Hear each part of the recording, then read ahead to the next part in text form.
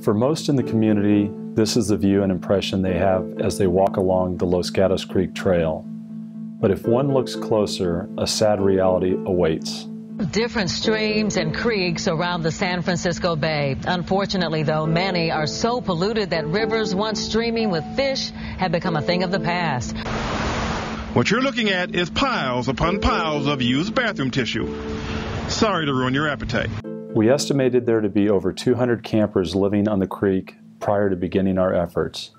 Homeowners along the creek were unable to locate support. Apathy prevailed. What are we leaving to our future generations? Our watershed resembles a third world country. It's shocking the amount of trash just a couple campers can accumulate, and with the creek's proximity to numerous apartment complexes, the problem is further inflamed. Hoarding behavior is prevalent. Another unintended consequence is the creation of safe havens for criminal activity with hiding places in the midst of our neighborhoods.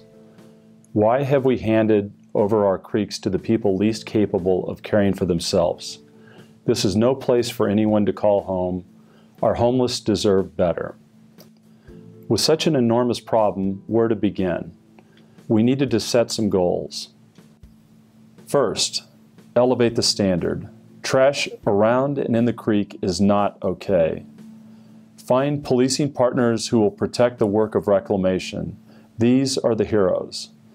Build a monitoring network to fast-track enforcement and minimize the accumulation of trash.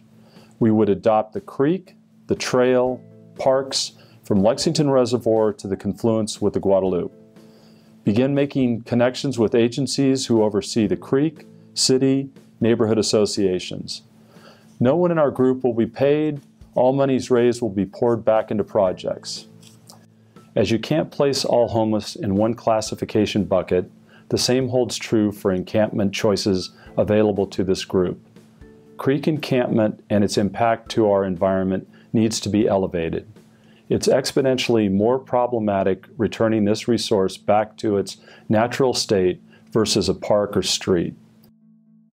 Protecting our endangered species from being a food source for this group needs to be included in this discussion.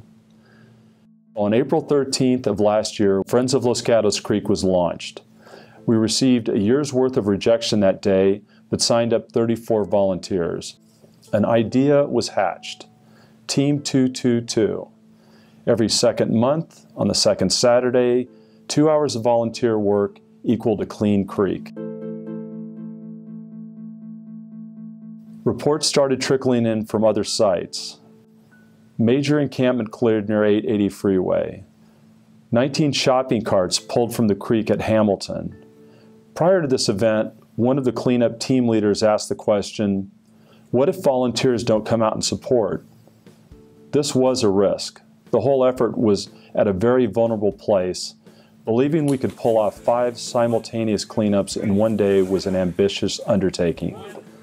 September saw us at 5 sites, with 125 volunteers stretching from up on Lexington Reservoir to the Willow Glen Trestle. Prior to this date, the Bascom Bridge encampment had been cleared by the Water District and City of San Jose. We attacked the lower slope, removing 2 dumpsters of trash, or 8 tons. One grim realization was finding hundreds of batteries in the creek. How do we educate the public about this activity? Well, let's make art. None of this could have been possible without the commitment from the community and the support from some key volunteers. That one of our team leaders refused to set out a cleanup after having major medical procedures, or another spending his wife's birthday morning leading a cleanup. These selfless acts should be an inspiration to all of us. To date, we have held 21 cleanups and removed over 50 tons of trash from in and around the creek. So what does the future hold? Friends of Los Gatos Creek will be moving to the Guadalupe River, tapping some of our key people to support this growth. We will launch a community outreach program with San Jose State students. We need to find financial support that will be earmarked at projects that benefit our creek. We will be advocating for a shift of resources to the front end of this effort. Having more park rangers and funding OT for the Department of Fish and Wildlife game wardens is the way forward. There needs to be a standard that all agencies use as the blueprint. One unified message encompassing all aspects from first contacts, signage, and repeat offender contacts. Currently, we have one group applying one strategy and an adjacent agency using another, which inadvertently is sending a mixed signal. What is the vision moving forward? To successfully restore Santa Clara County's most urban creek into a healthy, self-sustaining Chinook salmon and steelhead stream where the community celebrates the yearly return of these resources. Get the community back to the creek, in particular our youth. There is still much that needs to be done. We are making a difference.